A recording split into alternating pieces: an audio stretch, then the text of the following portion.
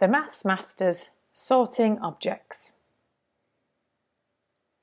Sorting objects. Today we are learning about sorting objects.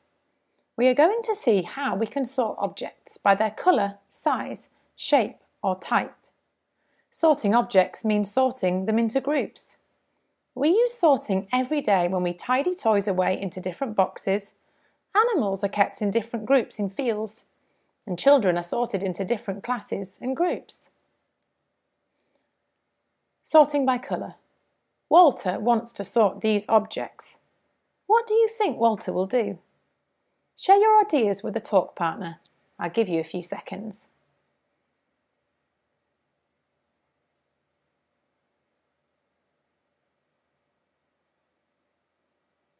He is going to sort them by colour.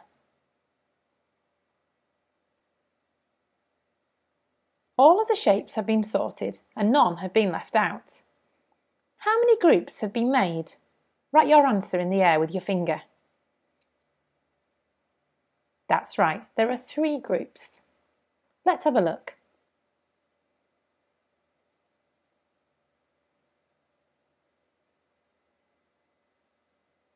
There we go. Could Walter have sorted the objects in a different way? Tell your talk partner how he could have sorted the objects. I'll give you a few seconds.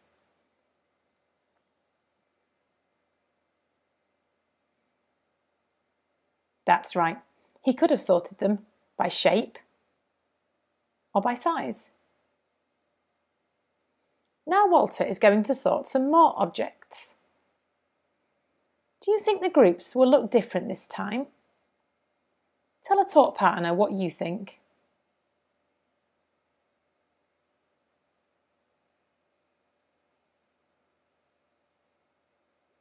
He's going to sort them by size this time. The groups are large, medium and small. Do you think there'll be a mixture of colours in each group? Yes, that's right, because Walter isn't sorting by colours this time, so colours don't matter.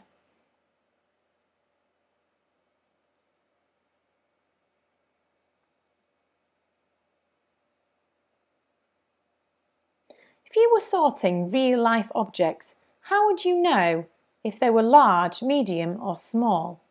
Tell a talk partner. I'll give you a few seconds.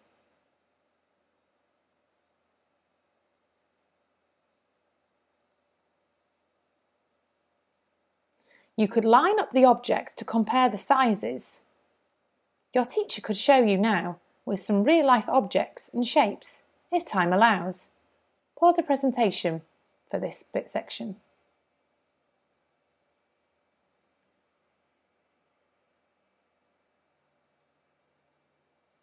Walter wants to find one more way of sorting objects.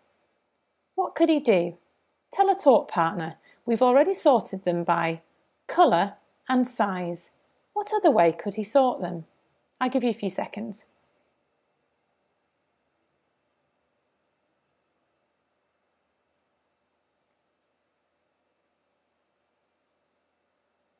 Did you get the answer? This time he could sort them by shape. Here are the shapes: circle, rectangle and triangle. Let's have a look.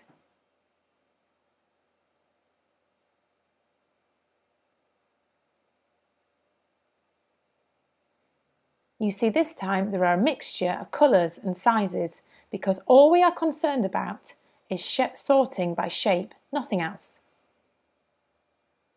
What's next? What if Walter wanted to sort these objects? With a talk partner, write on a whiteboard how Walter could sort these objects. I'll give you a few seconds.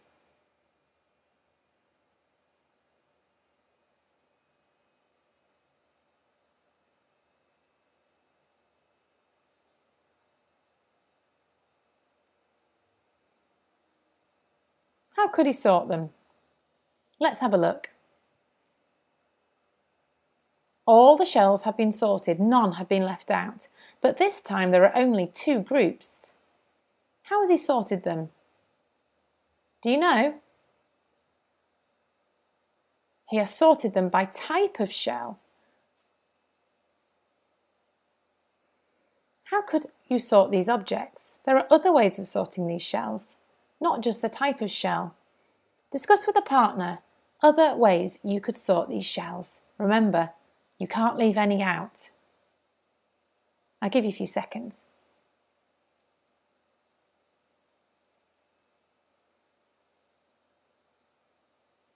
Did you work it out? Yeah. You could sort by colour of shell. You could sort by size of shell. If you sorted by colour of shell, you would actually have 3 groups: green, blue and brown. If you sorted by size, how many groups would you have, do you think? That's right. You'd probably have 3 groups: small, medium and large. Well done. Now, use thumbs up, thumbs in the middle or thumbs down for each statement. Are you ready?